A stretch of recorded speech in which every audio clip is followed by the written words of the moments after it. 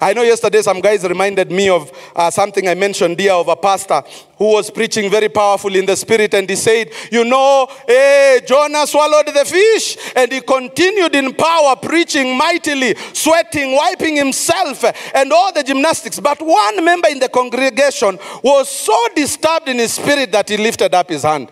Said, Pastor, what is it, brother? Is the spirit walking around there? Is the spirit moving? Give him a mic. Are those the kind of things we hear? Give him a mic quickly. Let's hear. I think the spirit, the man said, Pastor, you said Jonah swallowed the fish. I think it was the fish that swallowed Jonah. And the man of God was seriously and thoroughly upset. And he said, whether it is Jonah who swallowed the fish or it is the fish that swallowed Jonah, what I was emphasizing is a swallowing.